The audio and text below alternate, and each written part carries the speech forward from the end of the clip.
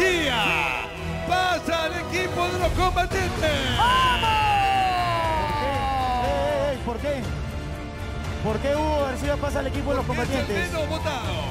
El menos Pero votado. no, pero la explicación no era así. Sí, la señor. explicación era que elegíamos a uno. En ningún momento dijeron que el menos votado iba para el otro equipo. Dijeron el más votado va para ustedes y el menos votado venía para acá. ¿Eso dijeron? Sí, señor. Eso. Dijeron eso. Sí, lamentablemente para ustedes es así, pero para nosotros, yo sé que Hugo tiene un cariño enorme por los guerreros, sé también que él inició en combate y estoy seguro, como lo conozco y lo quiero tanto a Huguito, que va a dar el 1000% como combatiente. Hugo García, luego de mucho tiempo, vuelve a colocarse la camiseta roja y verde de los combatientes. ¡Bienvenido, Hugo!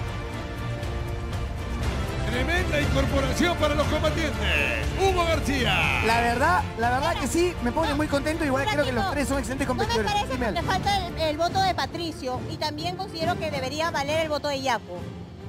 Esos dos votos faltan. Las cosas ya, la suerte ya está echada. Ya esto está decidido. Vota el que está. Y no está. ¿Qué No está. podemos hacer?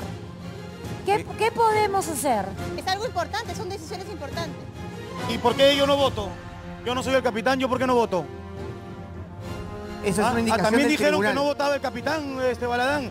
Parece que estás muy atento a todo lo que dice el tribunal. ¿En qué momento dijeron que el capitán no votaba? Señor Jacobo Ekenazi, Sí. dije los guerreros.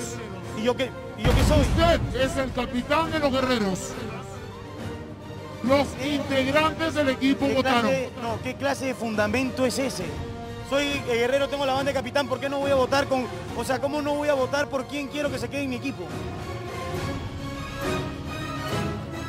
Señor Jacobo Ekenazi, la decisión ya está tomada. Pero es una decisión, entonces, diga usted que es una decisión arbitraria que ha tomado usted porque así le provoca y así decidió usted. No porque el equipo de los guerreros tuvo la opción de votar y de elegir, porque no ha sido así. Usted ha tomado una decisión como le ha provocado. Eso nos queda clarísimo. No, perdón. Queda clarísimo. Perdón, no. Porque ustedes han tenido la posibilidad de colocarse detrás de las dos personas con las que ustedes querían quedarse. Espérense. Y ustedes han tenido tiempo perfecto y suficiente para ponerse de acuerdo y para ir en una votación que debería haberle dado la posibilidad de quedarse, en este caso entiendo, con Jota y con Hugo. Pero no lo hicieron. No. ¿Y tú cómo sabes que no lo hicieron? Faltaba votar yo.